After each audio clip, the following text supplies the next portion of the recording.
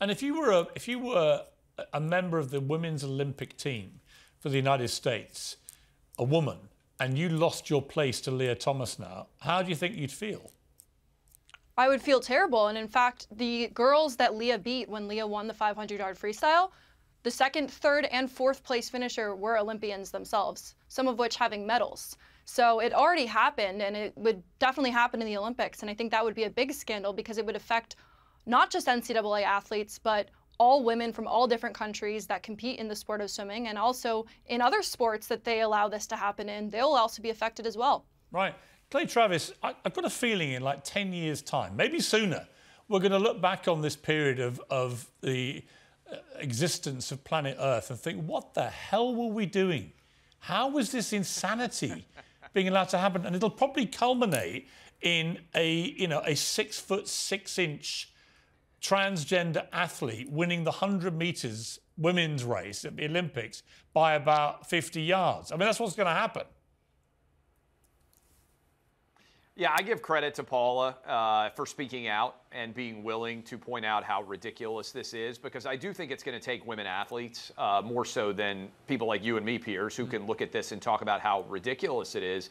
But what we're starting to see is, in America at least, when Gallup polls this issue, increasingly massive majorities of the American population are saying this is wrong.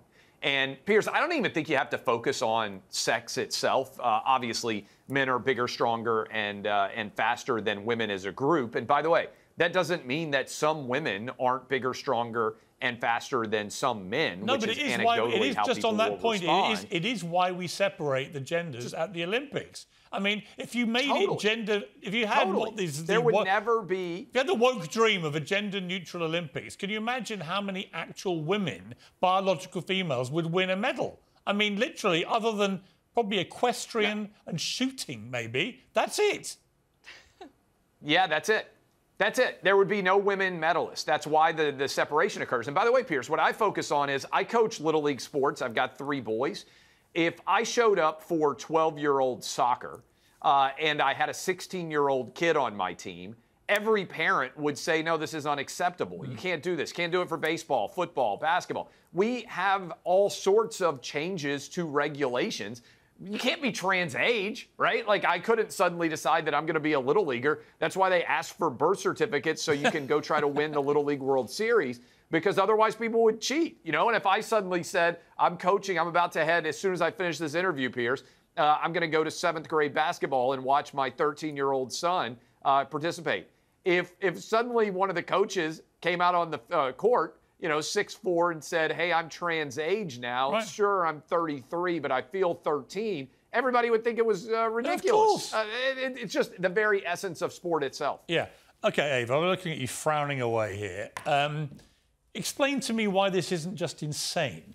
That Lia Thomas, who, as we just heard, was not just the tallest boy in her college when she was competing as a biological male, but obviously the tallest girl as well. How can any of this be fair?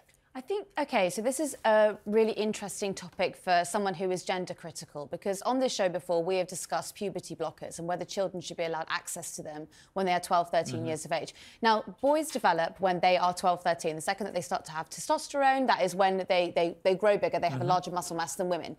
If you don't want to see trans women competing in women's sports, then you're going to have to allow young children who do not feel, who are experiencing gender dysphoria, to have those drugs when they're younger. No, not at all. You are. In my estimation, you do one of 2 things. It's very straightforward. This whole supposed insolvable problem is very straightforward. Trans women either compete against other trans women in an entirely new category, as there are more and more of them competing, or they compete against their biological sex, because that is the biology they've been born with. Tell me why that's not fair. I don't think it's fair that people who've experienced gender dysphoria when they're growing up and don't feel that they are in the right body should not be allowed to compete in sports. And if you're going to take away their rights... Why don't you care? Look, you go on about women's rights, and a lot of the time I agree with you. I want women to enjoy utter fairness and equality. I think this is fair. How can you possibly sign up to something that is so grotesquely unfair and unequal Because Lia to women's rights. Because Lia Thomas didn't wake up one morning and suddenly decide, I'm going to be able to win in the women's category, so I'm going to That's switch. exactly what she's doing. That's not what happened. That's what she's doing. Lia Thomas, she is a woman, and so she is competing as a woman. She's a trans woman. She is a woman. She's a trans woman. We can go back and forth on She's this. a trans woman born with a biological male body, which gives her an immediate, massive advantage over women who weren't. So why aren't other members of her team happy that they're finally winning and qualifying for all of the things that they never qualified for because before? they can all see that it's unfair. Is it not a little bit of jealousy? No, it's just they know that at some stage Lia Thomas is going to probably win the Olympic gold medal. Oh no, that would be awful for America. Yeah, that would be terrible. It would be, here's why it's terrible. The United States women's soccer team, let's call it soccer for the benefit of this discussion, because they call themselves that, were #1 in the world, the best women's soccer players on the planet, and they got beaten, I think it was 8-1 by the Dallas under-15 boys team, right?